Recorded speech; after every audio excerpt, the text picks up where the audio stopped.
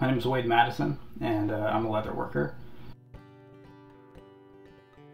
Ever since I could pick up a pencil, I've been drawing, and I've always been very creatively driven.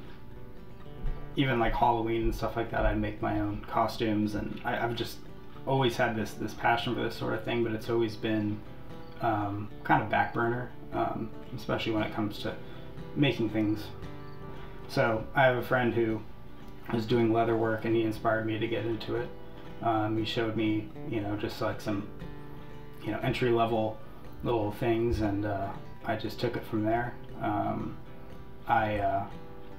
I found myself in a position where I was in a job that I was very dissatisfied with, and some circumstances lined up where I was able to just kind of make a transition into self-employment, which was a process of kind of tripping over my own feet.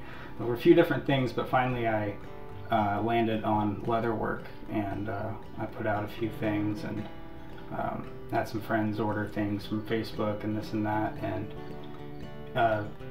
in a couple of months I started getting some pretty decent traction, and it just kept going from there, and now I'm doing it full time.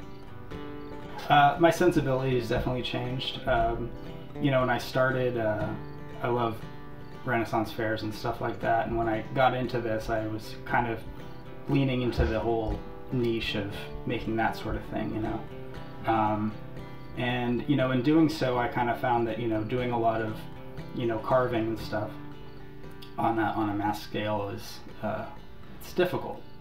It's very time consuming, and I didn't want to cut corners or anything, but I just kind of found my stuff getting a little less and less complicated, and with a focus more on just those little details. Trying to make everything, like you said, as like crisp and defined as I could get them, and not worrying about too many frills. I was surprised by how many artistic people there are here. This community, shortly after I got here, my mother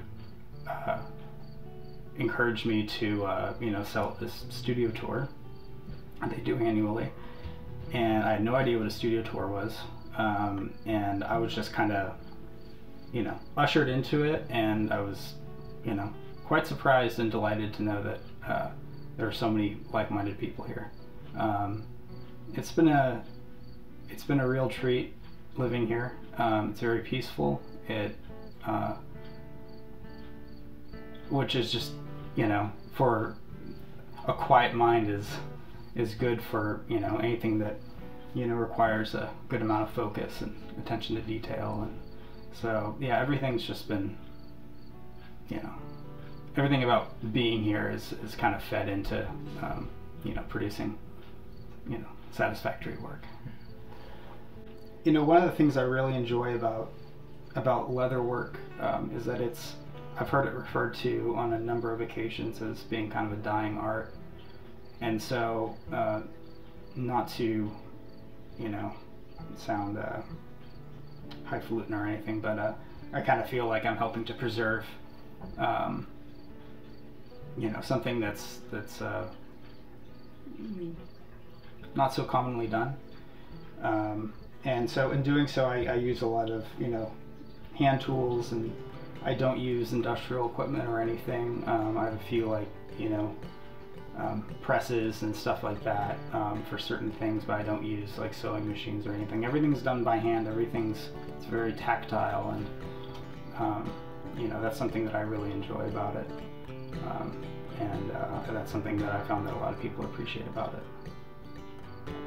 Yeah.